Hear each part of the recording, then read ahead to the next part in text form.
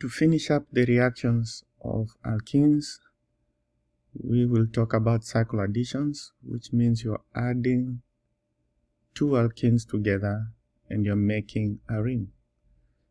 The scientist and his postdoc research assistant Alder, the scientist Diels and his assistant Alder discovered a reaction called the Diels-Alder 4+2 cycle addition, because you'll be adding 4 pi electrons and 2 pi electrons to make a 6-membered ring. Okay, it's very easy to do. It gives high yields, involves a lot of heating. Conjugated diene. Okay, you see the conjugated diene has 4 pi electrons because it has 2 pi bonds. Each bond is 2 electrons. It involves conjugated diene and an alkene or an alkyne. So if you have an alkene, there's gonna be 1 pi that's gonna be involved. That gives you 2 electrons. That's why I said 4+2. And these guys, once they react, so let's say this attacks that, this double bond moves over here, and these pi bonds attack that, you're gonna make a new pi bond, let's say between carbon 2 and 3. You make a new bond between carbon 1 and 6. Okay, and then another new bond between 4 and 5. So you're making a 6-membered ring. That's why I say there are 4 pi electrons plus 2 pi electrons gives you a 6-membered ring. 4+2 cycle addition. So in this rearrangement of pi bonds, as I pushed arrows, you will produce two new sigma bonds, that and that. That's what was used to close the ring. This arrow and this arrow will form the 2 new sigma bonds, and you're gonna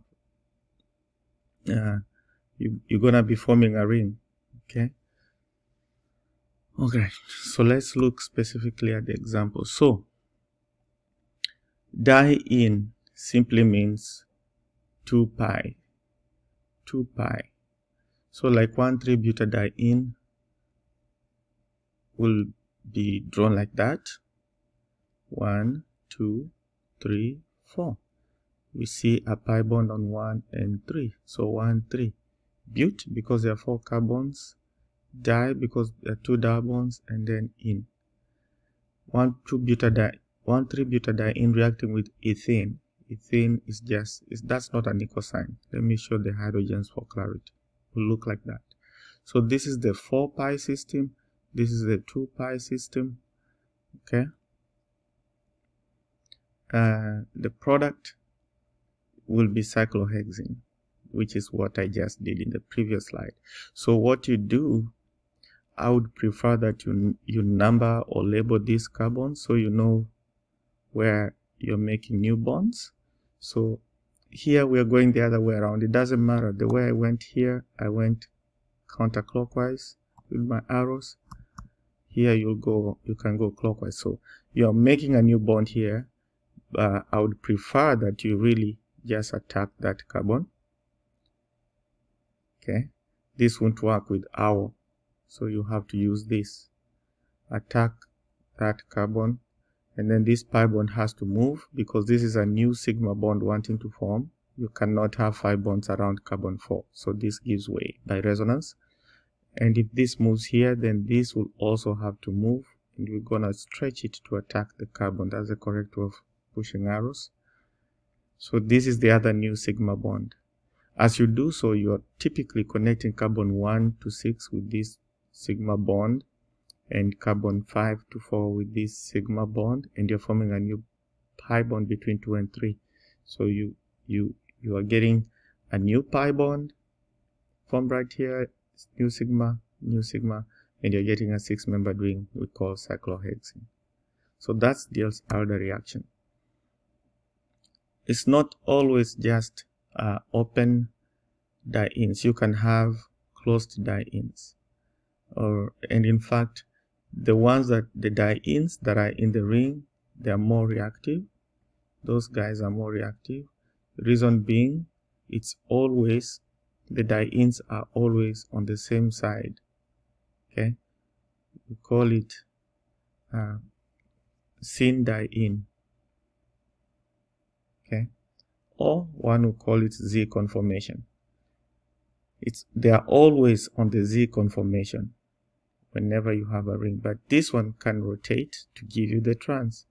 For the cyclization to occur, these double bonds of the diene must be syn, not trans. The trans will never do Diels-Alder. You want the syn one, otherwise called the Z. The trans is otherwise called E. This will not do Diels-Alder. They have to face the same side, so they will react with the diene on the other side. Now, there are factors that make dienes reactive and dienophiles more reactive. So dienes are characterized by, this is very important, they need to be electron rich. So you need to have electron donating groups like OH on the diene. So for example, let's say you have an OH. This lone pair of electrons can be donated into the pi bond by resonance. So that's an example of electron donating group. Instead of OH, you can also have an R group, which is just like a methyl, ethyl, a ring, carbon containing structure substituent. Or you can have NH2, you can have OR group, that's an ether. Okay, that goes with dienes. They need to be electron rich, so they need electron donating substituents, or at least hydrogens. Okay, you don't want anything that will pull off electrons. But for dienophiles, they will want electron. The dienophile should be electron deficient. So if they need to be electron deficient, so they will want electron withdrawing groups on them. Electron drawing groups. And we'll also see the table of these groups in chapter 4. So you see here, because of dipole moments, you are pulling out electrons. So that's electron drawing group. The carbon is an electron drawing group. So it makes the dienophile more reactive towards the Diels-Alder. Here you have a triple bond to the nitrogen. Again, nitrogen is more electronegative than carbon. You have electron drawing group. Okay, that makes the dienophile electron deficient and more reactive. Of course, here you have a carbonyl. So to show one of the oxygen. So that's an electron drawing group. Same thing down here if I show the second oxygen. These are esters. Esters are electron drawing groups. So again, those are electron drawing groups, and they make the dienophile more reactive. Remember, diene has 2 pi bonds. Dienophile will have 1 pi bond between carbon-carbon. Again, this is another ester group, electron drawing group, carbonyls. Those are deactivating.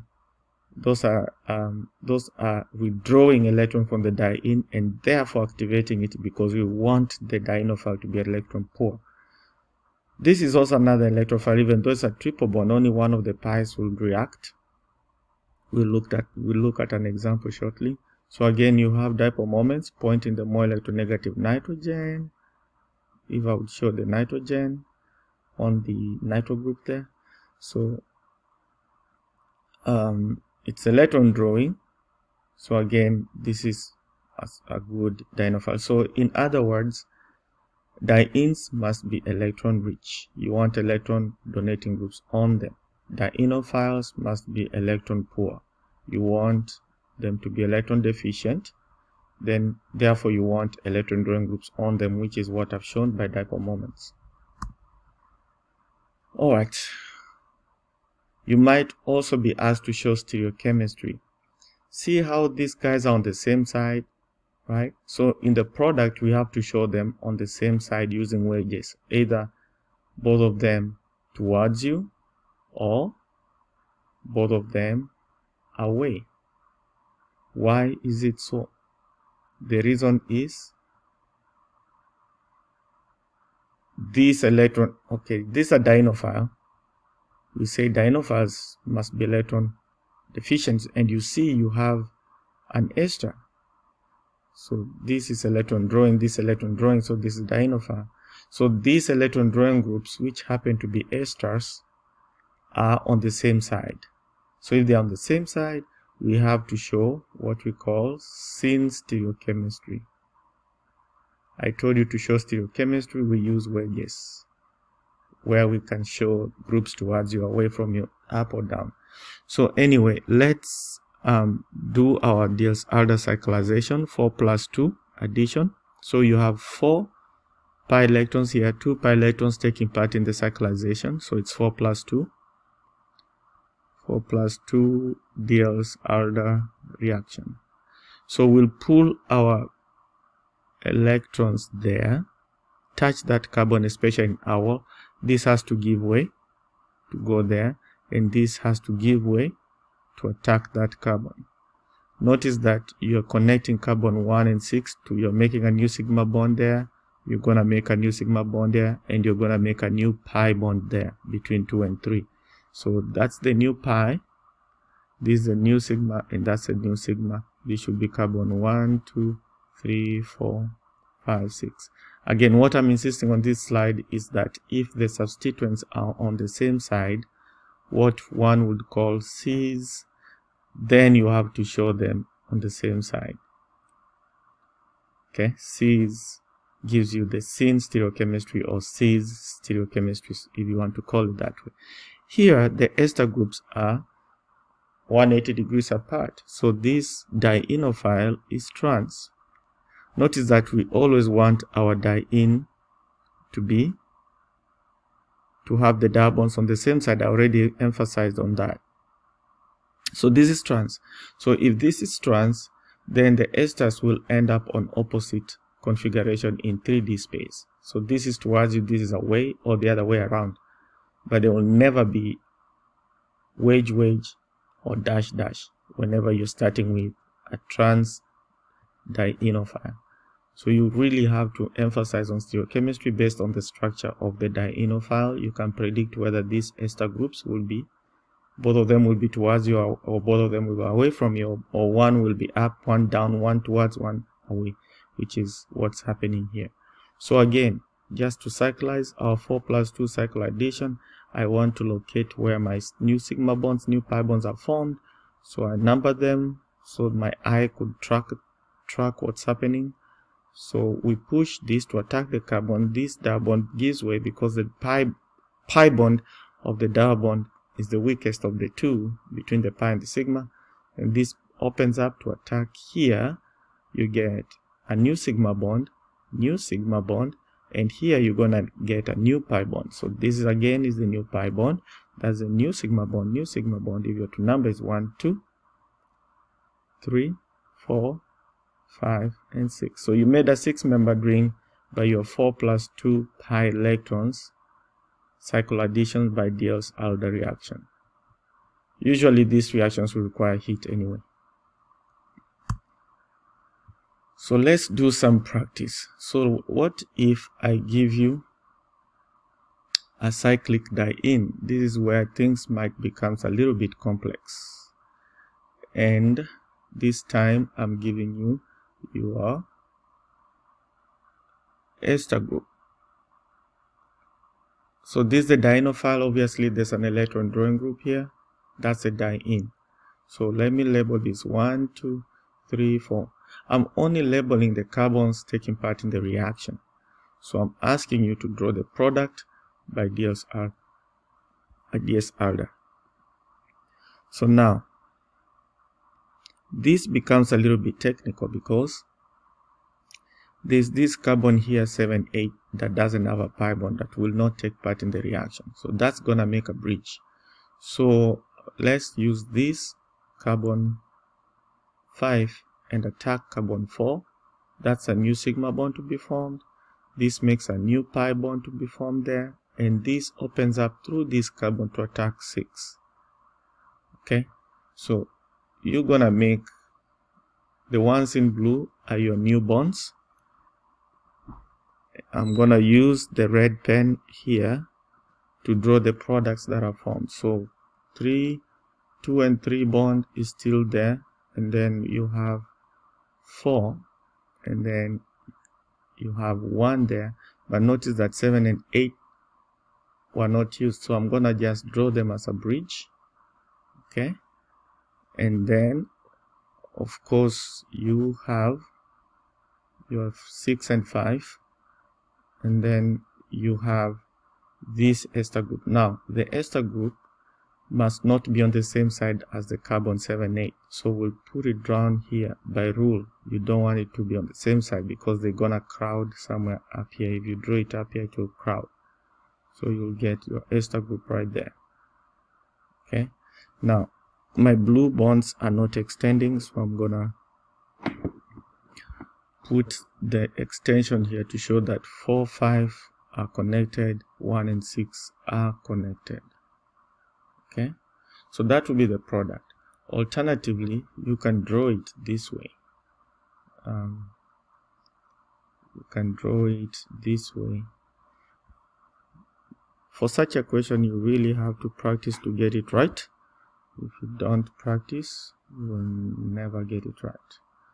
So this is my carbon 2, carbon 3, my carbon 1 is right there, carbon 6, carbon 5, and then my carbon 4 is right here. The blue is the newly formed sigma, sigma, and pi. Between carbon 1 should be bonded to carbon 7, carbon 4 to 8, so those ones will be in between here. Obviously you are seeing this bridging carbon 7 and 8 are on top, so I'm using the wedges to define their placement in space, so they are on top. Okay, so this should be carbon 7, and this one right here should be carbon 8. Okay, so let me see if I can just draw it big so you can see it. So this is 7 and that's 8. Okay, this is 4, that's 1. And then your ester group, we said you don't want it to be up here, because if you put it up here, if you are to draw it up here, it will crowd with this carbon here, so there's gonna be sterics. So that's the reason why we don't draw it up there, we draw it down here. Okay, so let me get rid of it. So this must not be here.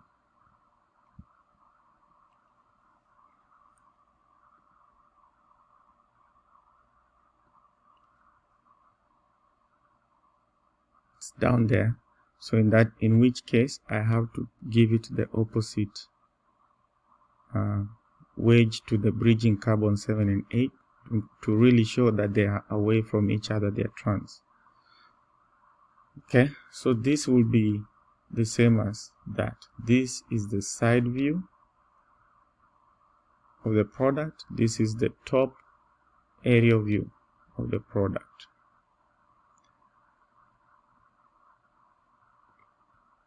So I wanted to mention that so you don't get confused. Now let me do one more example here that I know could be common. So let's say you have a double bond and you're given a die-in. I'm gonna use a different color to track it. So let's say your die-in is a triple bond. And this triple bond has electron drawing groups. This time we put an aldehyde there. You can put any electron drawing group. All I want to emphasize is that only one of the pi bonds of the triple bond will take part in the Diels order. The die-in could be a ring or a cyclic, it doesn't matter.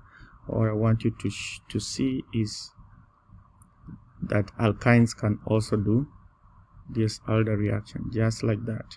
So again, that could be 1, 2, 3, 4, 5, 6. You're using one of the pi's to attack carbon 4. The pi bond gives way. This also gives way as it attacks carbon 6. So the product that you get will look like this. Let's get back my black. So this time this is not a ring, so we're not gonna draw all this mess. So that was 1, 2,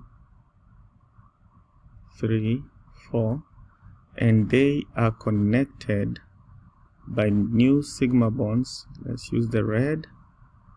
So there's a new sigma bond between 1 and 6, 4, and 5. Get back my blue. So I used one of the pi bonds, so I'm left with 2 bonds. One is sigma, the other is the second pi bond. And then the aldehydes will be on the plane. No need to show stereochemistry because remember, sp2 carbons are trigonal planar. So this will be carbon 6 and that will be carbon 5. So whenever you're using triple bond, you're going to be left with 1 pi. Alright, so talking of triple bonds, we said that they are linear, so the bond angle should be 180 degrees. Hybridization, you have 2 electron domains, so it should be sp. And you have one of the bonds will be a pi, the other one will be sigma, and another one will be a pi. Okay, so let me write the sigma well. So you have 2 pi bonds and 1 sigma bond on a triple bond. So these are just groups. It could be hydrogens or other carbons. So if you really want to see how it looks like, that's how it looks like. It's linear. See how linear it is? Very linear. And the 3D model here shows you that you have 2 sets of empty p orbitals. What you'll think is empty p orbitals, but those two sets will contain, I think they have 1 electron each, not empty. So if this blue overlaps with that blue, you get a pi, and then if this blue overlaps with this blue, you get another pi, and then in between you already have a sigma bond. So you see, that's how a triple bond will look like if you blow up the orbitals. Okay, so the way alkenes react will be very similar to the way alkynes will react, although the alkynes will react a little bit slower. Okay, but both of them will do halogenation. For example, we talked about halogenation. So the halogen is added across the diabond, but it has to be added in trans or anti-fashion like we did in alkenes. Remember, in alkenes we said if you add a dihalide like Br2Cl2, one bromine will be down, the other one will be up. That was the anti-addition. But at least here we have a double bond, so we can call it trans. If you keep adding more bromine, then the second pi will go. Here the first pi was taken out to make to do the addition. If you add excess of bromine, the second pi will go, and you're gonna end up with completely substituted, completely added bromides across the pi bond. So carbon 1, carbon 2, so it's gonna be 1, 1 because the bromides are on 1, 1, and 2, 2. There are 4 bromides, so it's tetra, and then bromo because they are substituents. Bromine, when bromine is a substituent, we call it bromo.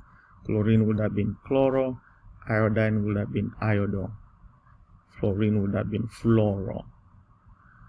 And then 2 carbons, so ethane, A and E, because there's no pi bonds anymore.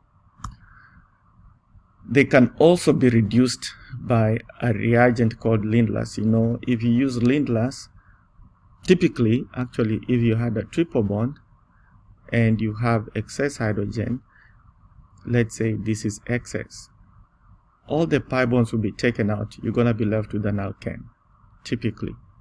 From alkyne to alkane. If you want to move from alkyne to alkane, just add excess hydrogen gas. Takes you all the way to alkane. But you can use a weaker catalyst to stop the reaction halfway. So this would have first been reduced to an alkene, and then the alkene to the alkane. With excess hydrogen goes all the way from alkyne to alkene to alkane. But if you're using Lindlar's, it stops halfway at the alkene.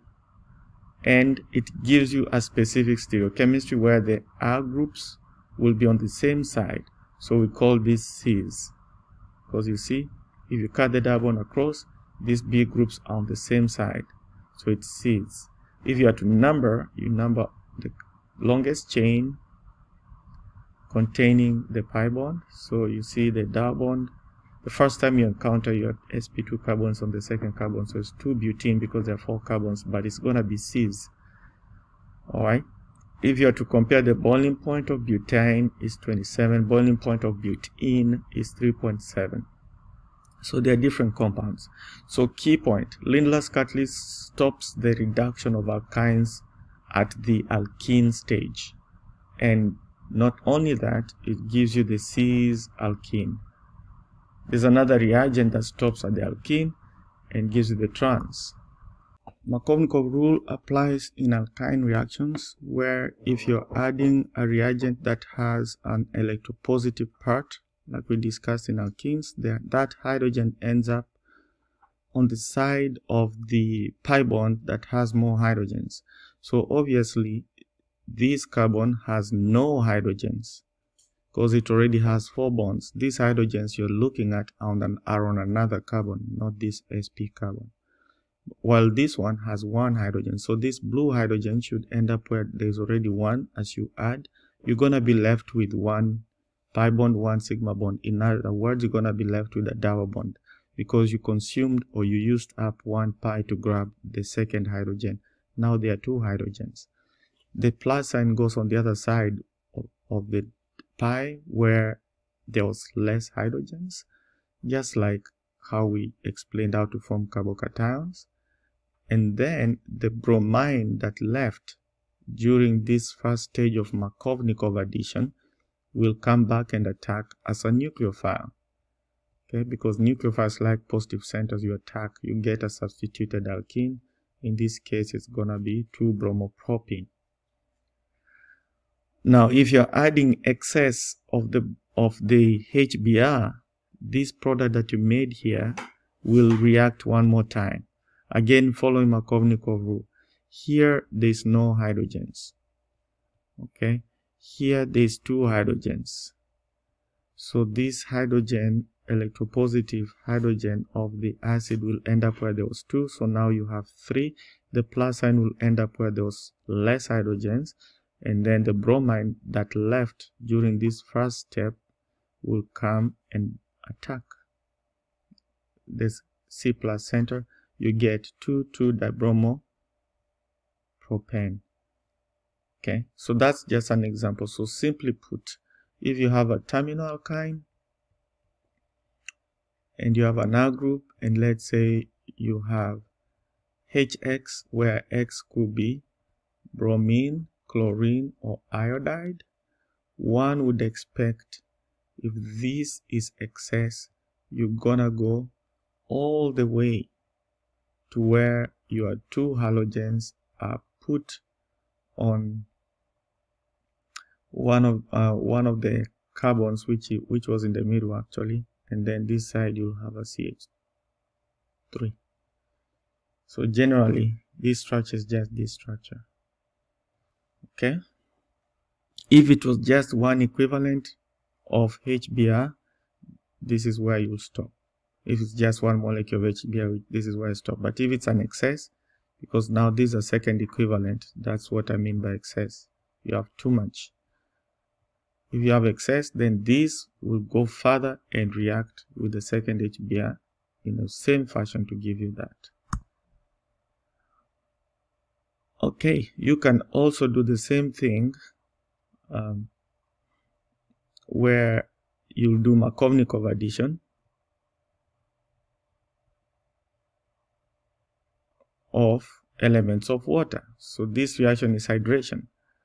So mechanistically, you'll expect that this will attack that mechanistically. You take the reaction is acid catalyzed, so the pi bond will be activated by attacking the acid part, and then again you're gonna get a plus sign there because Markovnikov addition dictates that this CH will grab that hydrogen because the hydrogen goes where there's more. Only then will your water come to attack. So let's put the product here. When H2O attacks, you get this product and a CH2. Of course, the oxygen is positively charged, and then another molecule of H2O will simply come and take out this extra hydrogen by proton transfer. You get your enol.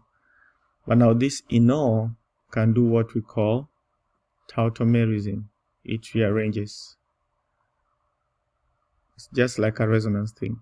So it's like this pi bond will be used to take out that hydrogen, again by fashion of Markovnikov addition, where this hydrogen right here is gonna end up on this carbon. You have CH2, so you see now you have CH3, and then the bond between the H and O will be used to make a double bond. That's why we make this pi bond. So the pi CC double bond will be used to pick up the hydrogen. This single bond is used to make another pi bond. So you get a ketone. So this is called enol tautomerism. This is an enol because you have the alcohol part, which is the OH, and you have the alkene part, which is the C double bond C. So there's a rearrangement from the enol to the ketone as you do your hydration of alkynes by Markovnikov addition. The terminal hydrogen, which is a hydrogen at the end of the triple bond, is acidic. So one can use a strong base. One can use a strong base to pull off that hydrogen, and these two electrons are donated to the purple carbon. You get this salt. Okay, you get this salt. So this is a proof that alkynes are acidic because acids are proton donors. So this hydrogen is donated to the base. The NH2 minus becomes NH3. So alkynes are acidic. Okay. Now, the reason for acidity is because of the S character. There are two electron domains around this carbon, so it's sp. So the S character here is 50%. S character here is 50%. The P character is 50%. Here you have three electron domains. So the hybridization is S, P, P, sp2, so to speak. So you have three things in there. If you share them equally in a percentage, the percentage of S will be 33 and a third. So each of these P's has 33 and a third. So multiply by 2, you get 66 2/3 of the P character. Notice that you moved from the 50% S character to 33 and a third S character. Here you have 4 electron domains, so the hybridization will be sp3.